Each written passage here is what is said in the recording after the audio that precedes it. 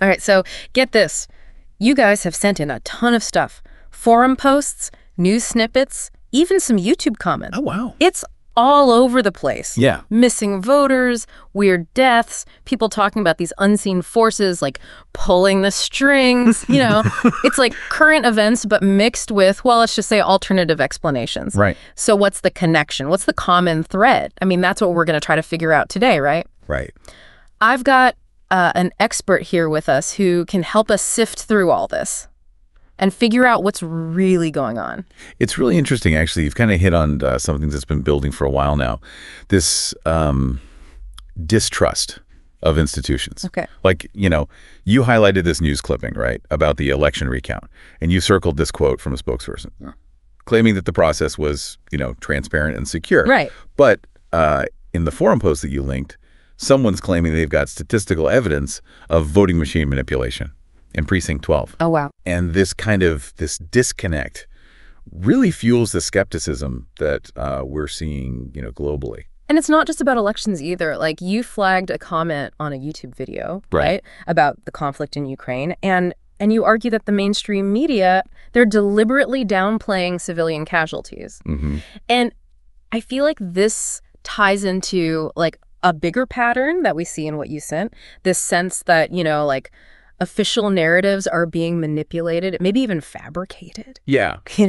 Absolutely. And you even highlighted this passage in one of the forum posts where users arguing that politicians, they're just puppets controlled by this shadowy cabal of global elites. It's a classic conspiracy theory trope for sure. Yeah. But the anxiety behind it is very real. And honestly, it's understandable given what's happening, right? Yeah. Okay. So we've got this backdrop of distrust, but then you throw in this curveball. Oh, yeah. The headless Edinburgh man. Oh. This guy found decapitated, clean-cut, conflicting witness accounts.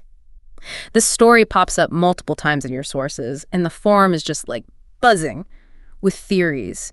What caught your eye about this particular case? It's interesting. I think what's intriguing about it is how this local, almost bizarre event becomes kind of a microcosm of the larger themes. Right. Of, distrust and these unanswered questions. You highlighted this comment where this supposed ex-police officer says the decapitation looked too clean for a bus accident. Oh, wow. Which is the official explanation, right? Yeah. So how does this type of firsthand account, even if we can't verify it, right, how does it impact the spread of these theories? That's a question worth exploring. Especially because you also flagged a news snippet about the police closing pubs and shops near the scene, which some forum users, they found suspicious. Mm-hmm. They're connecting the dots, even if those connections, might not actually exist. Exactly. And this case, with its lack of clear answers, it reminds me of another source that you sent about the disappearance of Malaysia Airlines Flight 370. Right. You underlined a passage where an author suggests that the official investigation was deliberately misleading. In both cases, the lack of definite information fuels speculation. And that vacuum is quickly filled by theories. Some more outlandish than others. In the forum posts about the Edinburgh man, you've got everything from, freak accidents to ninjas. Oh, wow. Even aliens. It's a wild ride through the imagination. Yeah, it seems like when official explanations aren't enough, right? Like the human mind, it almost has to seek out other explanations, no matter how improbable. Right. And the internet, it just gives these theories a place to, spread and evolve. Yeah, that's a great point. It's that saying, when you hear hoofbeats, think horses, not zebras. But in these forums, people are looking for zebras or maybe even unicorns. What's really interesting to me is how these, seemingly outlandish ideas tap into this very human need for understanding. Yeah. And control, When we're faced with uncertainty, we crave explanations, even if they, don't really make sense. Right. So it's not necessarily about believing in aliens or ninjas, but more about finding some story that helps us cope with the unknown. Yeah, exactly. And you even highlighted a comment where somebody was joking, saying I don't believe any of this stuff, but it's way more entertaining than the official story. It seems like humor, Huh. It plays a role in processing these anxieties. That's so true. In your sources, I noticed a ton of memes and jokes, especially about the election recount. You even sent this one where they compare a politician to a bumbling Sean Penn character. Right, yeah. Yeah. Humor can be so powerful, right? It's like a coping mechanism, finding levity in situations that just feel overwhelming or even threatening. It's also a way to be skeptical, without like directly confronting authority. So it's like a pressure valve, letting people express their doubts and anxieties without like needing to have this like serious debate. Yeah, exactly. And sometimes even that shared laughter, it can lead to more productive conversations. Yeah. Okay, so we've talked about distrust, the search for explanations, the role of humor. But what about like the real world effects of all this? How does like all this skepticism, how does it impact our ability to like make sense of things and make like informed decisions? That's such a crucial question. Yeah. And it's something you seem to be struggling with too, based on the stuff you sent. You highlighted these articles about misinformation spreading, the erosion of trust in institutions, and how politics are becoming more polarized. Yeah, it's a lot, honestly. It feels like we're all living in like different realities, Yeah. and it's hard to know what to believe anymore. Yeah, I get it. It makes sense to feel that way.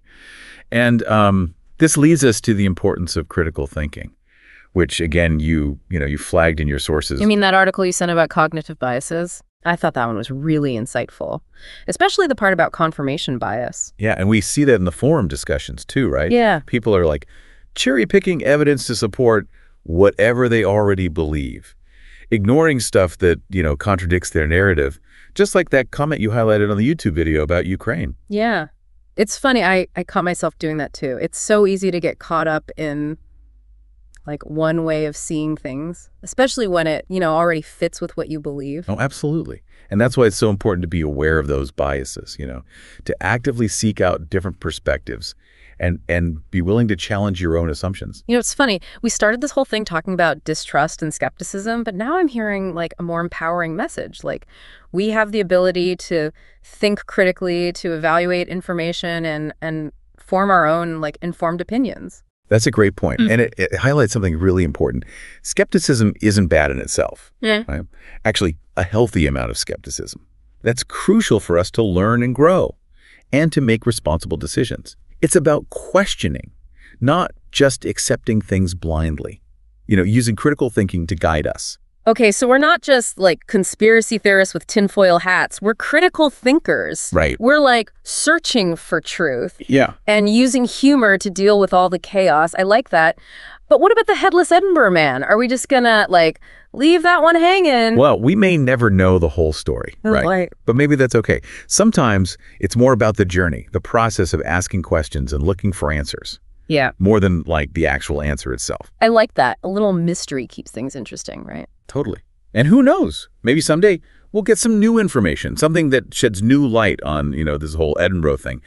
Until then, we can keep looking at the evidence we have, think about different perspectives, and maybe even laugh at some of the wilder theories. Yeah, that's a great point. We can learn from these stories, even the weird ones, without having to believe every conspiracy theory that comes along. Exactly.